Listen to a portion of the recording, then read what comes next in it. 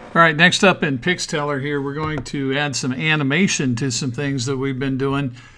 So here, let's do the fast forward here. I still don't want this to be super complicated. It's the last week, and we don't need a lot of complication on the last week. So let's try and keep this simple. Let's not make things too hard. Here's what I've got. A little fast forward with you.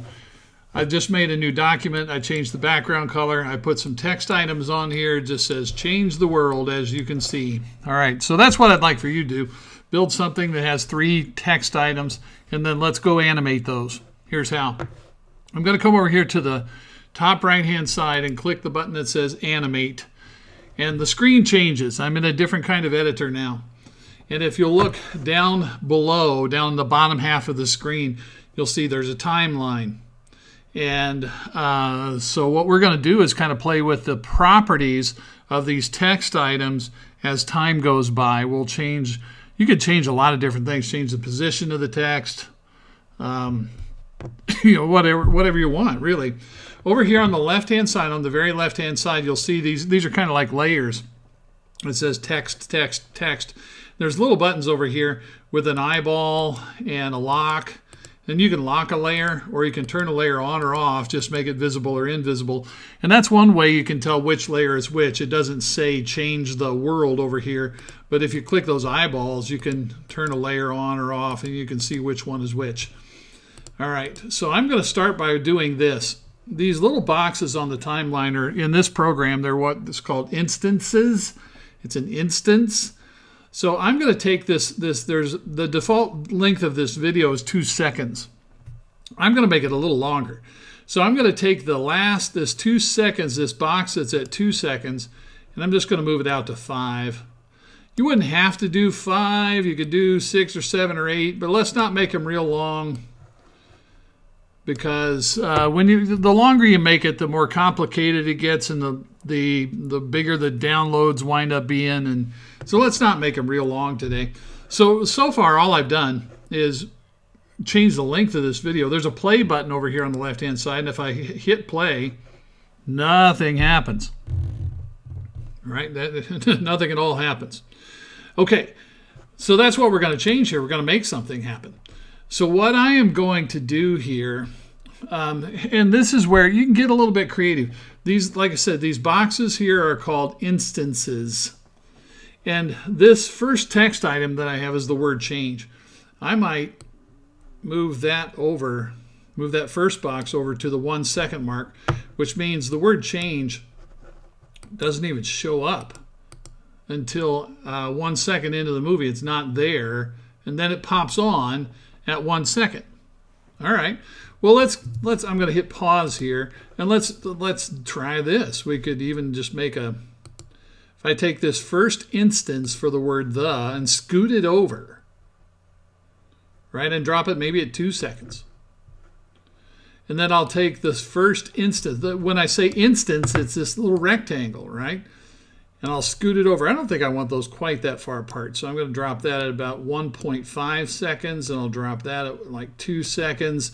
You see what I'm doing there.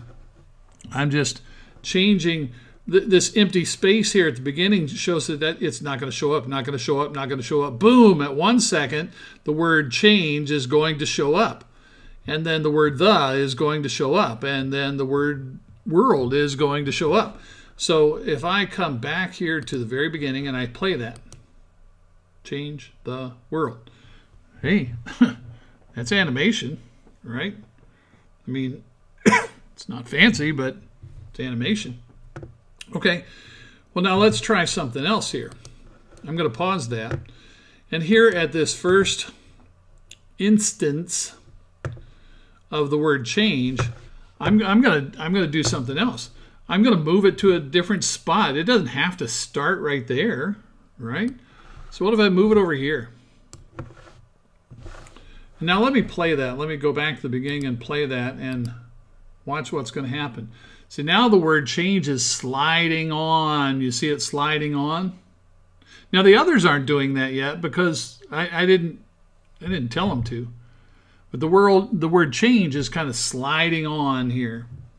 All right, cool. I'm going to hit that pause button over on the left-hand side. And then what I think I'll do here is, let's say right here, this one at 1.5 seconds, this is the word the.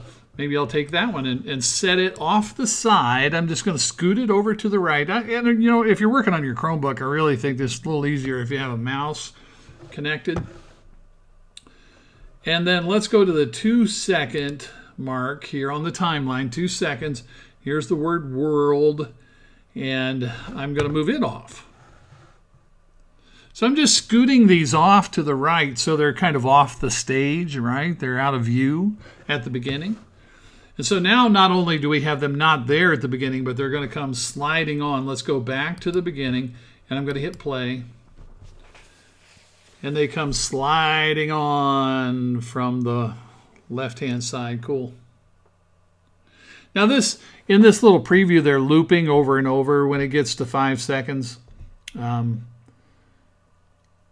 It just starts over again, right? And look, I made a little animation. Cool. And you could try other things. And I'm about to wrap this video up, but you can, for example, let's say that I want to go on the word change. I'm going to go to about 3 seconds right there, and I'm going to add instance. Over here on the left-hand side, there's a little button that says add instance.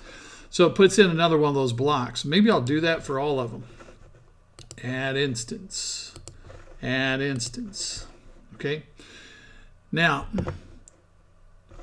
I can, once you add an instance, you can do all kinds of stuff. You know, I could say, well, okay, so here, what if I took that word change and maybe lowered its opacity?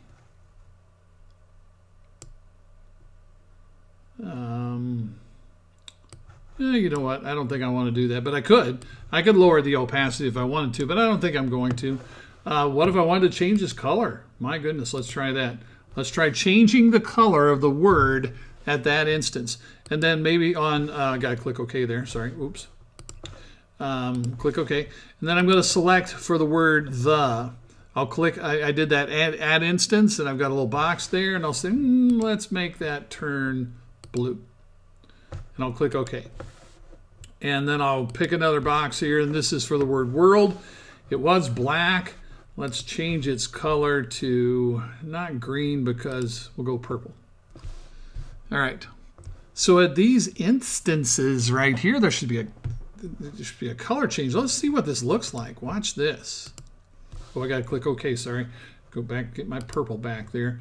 Click OK. Forgot to click OK. All right, back to the beginning. Let's play this. Notice that they're coming in, they're kind of changing colors, and then at the end they're back to black. But there's a color change that's going on during the movie there. Look at that. So this is a matter of, you can use that add instance button to add those little boxes, those little rectangles anywhere you want them on the timeline.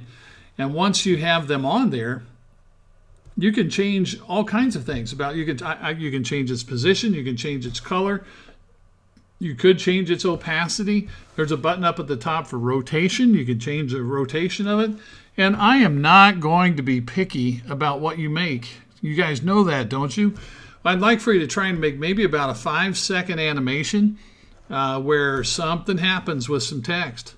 Right, I've got it kind of sliding in from the side, and it does a little color change as it slides in. And so, hey, there we go, right? So I'm going to go ahead and hit pause. And then what I would do to finish this up, I would come up here and I'm going to give it a name. I'm going to change the title of it.